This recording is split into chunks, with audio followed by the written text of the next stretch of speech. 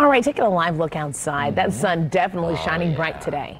Felt pretty good out there. It Not did. too bad, right? Chief Meteorologist Ashley Brown is joining us now. Some rain, though, on our way. Ashley. Rain and not snow. Some of us would rather it be snow. As we look at this forecast, just kind of talking about where we are right now. So far, we have about 9.5 inches of snow, right? At this point, we should have about 19. And when we talk about overall snowfall is somewhere around 25. So we are definitely looking at the lacking of snowfall even at this point. And the next system that moves in, we were concerned about the system bringing a rain-snow mix, but right now, it's looking like it's going to be more of a rain event for us here in Indy. The chances of snow a little further to the north. Speaking of snow, some areas still a little snow there, but we're starting to melt away this snow, which is good news. Temperatures today at 45 as expected. We did forecast a high of 45 today, so right where we told you you'd be.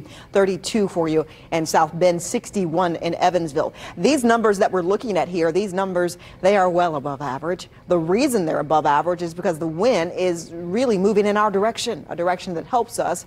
Wind direction out of the south. This wind will become an issue because we're going to go from a nice southerly breeze to wind advisory because the winds are so strong. Temperatures, as we look tonight, they will slowly fall and winds will pick up. See, as the front starts to arrive, ahead of it, gusty winds, cloud cover thickening, all the signs that we normally see ahead of a cold front. Winds gusting at around 25 to 35 miles per hour tonight. Tomorrow, we pick those winds up even more so. We'll talk more about that, a wind advisory, and if you're covered in it coming up. Tonight, temperatures in the 30s for much of the state, right? A 30-degree night, but look at the number, 39. This is close to where we should be for a daytime high. This is a good night. It's mild, it's comfortable. The breeze is light to breezy. Tomorrow, a great start to your day. I know the kids will want to run out the door tomorrow morning pretty early to hang out there, and they probably will not want the coat.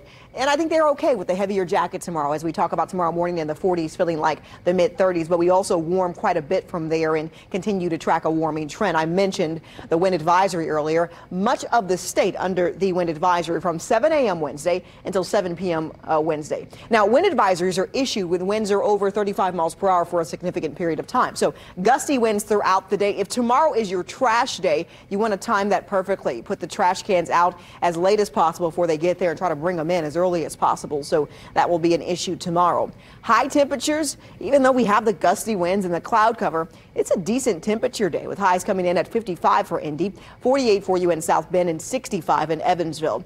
Temperatures above average for you tomorrow, and we'll keep the above average trend going on Thursday. But watch this. So I mentioned the cold front. Ahead of it, gusty winds. Behind it, as it's moving through, heavy rain. And just rain because the temperature trend is perfect enough to bring us rain. But if you're north, South Bend, Chicago, even Lafayette, you will see a rain-snow mix. The rest of the state in rain. I mean, these temperatures are warm enough that areas south of the Washington-Madison line will see the possibility of strong severe storms. You're under the marginal risk there. So quite the active day for us on Thursday.